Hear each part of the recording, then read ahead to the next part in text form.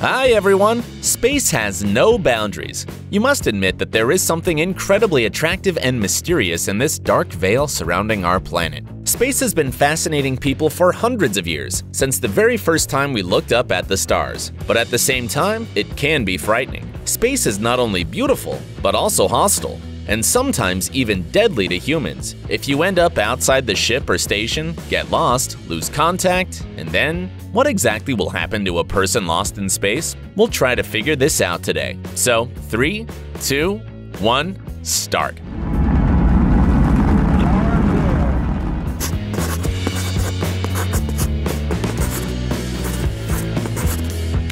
It is believed that mankind made the first steps towards flying to distant worlds at the end of the 19th century. Back then, scientists figured out that if the aircraft reaches the speed required to overcome gravity and maintains it for a sufficient time, it would be able to go beyond the Earth's atmosphere. Alas, back then, people still did not know how to achieve the required speed, and science was not yet able to create truly powerful engines. Many years and 2 world wars later, the era of space exploration began.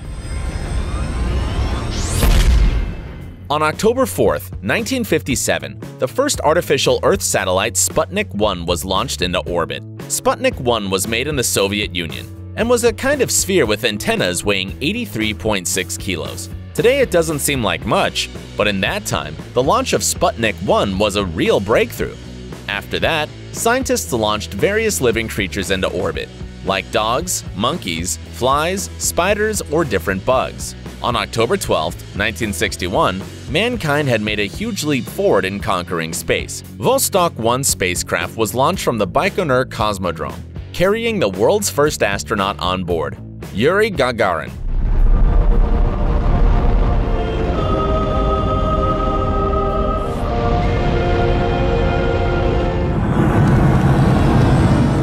After making 1 revolution around the Earth and traveling 41,000 kilometers, Gagarin returned to Earth, becoming the most famous, respected, and beloved person on the planet for many years to become. Soon after Gagarin's flight, many other space records were made: the first female astronaut, the first multi-seat spaceship, the first spacewalk, the first man to land on the moon. As of September 26, 2019, 563 people have completed orbital spaceflight, 499 men and 64 women. According to the statistics for 2009, the astronauts spent over 10,000 man-days outside the Earth, including more than 100 man-days of spacewalks. It seems that flying into space is about to become something mundane, completely ordinary, and safe. After all, if so many people regularly fly to the stars and even go out into outer space, then there's nothing to be afraid of. The suit is a reliable protection, so nothing will happen to you, right? Nope. The spacesuit can be compared to a small individual spaceship. Can an accident happen on a ship? Sure. And that means that the spacesuit can also fail at the worst possible moment. Anything can happen. For example, an astronaut can be flooded right during his spacewalk. Yep, you heard it right, flooded. This happened to the Italian astronaut Luca Parmitano. During his spacewalk in 2013, water suddenly started to flood his helmet. As it turned out later, water was leaking from the cooling system. And since water does not flow down in zero gravity, it has accumulated in the helmet, getting to the astronaut's eyes, ears, and nose. It was impossible to do anything about it, because in outer space, you can't take off your helmet to throw something away. As a result, Parmitano had to return to the ISS as soon as possible. The astronaut couldn't see a thing, so he reached the gateway using memory. He also somehow managed not to damage the suit, and soon he was safe. We mentioned that the suit was not damaged for a reason. These special suits, which astronauts wear when they go to outer space, are under pressure, and any puncture can lead to lethal consequences. The vacuum is harmful to humans. Without air, human flesh expands to about twice its size, and this can lead to death. This was experienced by the US Air Force pilot Joseph Kittinger, who made a long jump from the stratosphere in 1960. During the jump, his right glove malfunctioned, and his hand swelled. Fortunately, on the ground it went back to normal, but if this happens in space, you'll be in trouble. Any depressurization may cause air loss.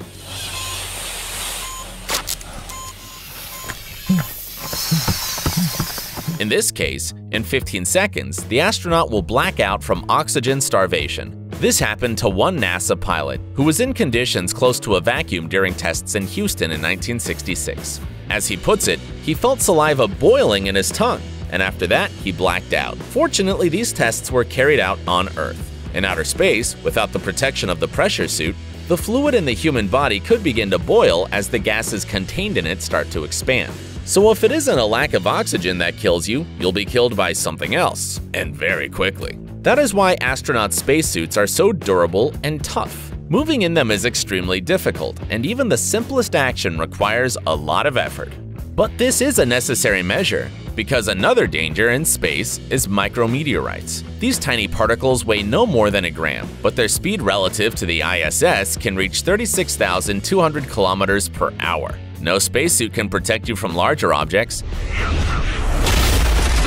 space debris, which orbit the Earth. These are fragments of old spacecraft, some details that fell into space during the launch and other orbital trash. But unlike the Earth trash, these ones carry a real danger. Collision with any of these fragments means certain death for the astronaut. But one of the most frightening things that everyone probably thought about is the fear of getting lost in space forever. Some astronauts are more scared of this than they are of dying at the re-entry to the dense layers of the atmosphere. And that's quite understandable. The crash of a spaceship means a fairly quick death. But a person who cannot return to Earth, or at least to the station, will be slowly dying until the oxygen runs out. Houston, I've lost visual, Dr. Stone.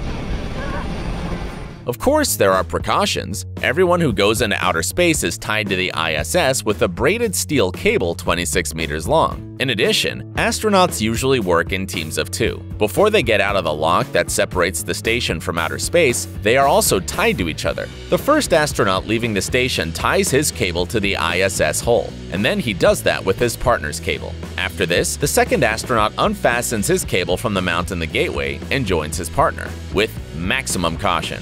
All this is necessary to reduce the risk of flying away from the station, and this method works really well. So far, no astronaut has yet been lost in space. However, 2 people were dangerously close to this fate. In 1973, astronauts Joe Kerwin and Pete Conrad were outside the Skylab orbital workshop and tried to open a jammed solar panel. Everything went according to plan when suddenly, the panel unexpectedly yielded and turned, pushing the astronauts into outer space. Fortunately, the astronauts kept calm and the cables withstood the tension, and this story ended well. But what if the fixtures were not strong enough? Today, spacesuits are equipped with jetpacks, which can fly you back to the station. It's only a theory though, and the astronaut shouldn't be too far away. In this case, NASA has a special training protocol which is mandatory for everybody. But what if the jetpack runs out of fuel? In space, limb movements will not help change your course or your destiny. No matter how hard you try to float back to the station, this will not change anything. However, if a person is thrown back with enough strength at the right angle, he may get into the Earth's atmosphere and burn in it. Currently, there are no spacecraft capable of picking up an astronaut in such a situation. So all that's left is to fly in orbit and wait until the air supply runs out, approximately in 7.5 hours. And then the astronaut will die from oxygen deprivation.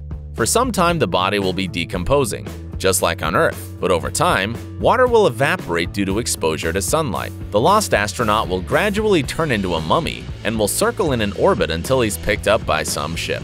But this will happen if the suit was not damaged after a collision with some space debris.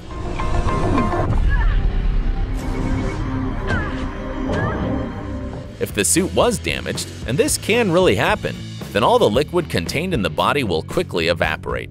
A terrible but quick death. Soon after this, the human body will freeze, not given enough time for the decomposition processes to begin, and yes, it will also turn into a mummy. Well, if for some reason the astronaut ended up in outer space without a spacesuit, then this will most likely be a very fragile mummy. It probably won't fly in orbit long enough to be picked up. However, this all is just a theory.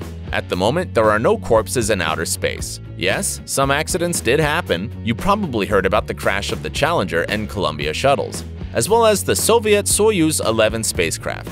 Though the crews did not die in space, but in the atmosphere of the Earth. This is a little different. Most likely, if one of the astronauts died right on board the ISS and not somewhere outside in space, his body would be delivered home, to Earth, and would be buried with honors. People try not to clog the Earth's orbit, let alone leaving the dead astronauts there. However, in outer space, there is still a little part of the human body, the ashes of Clyde Tombaugh, who discovered Pluto.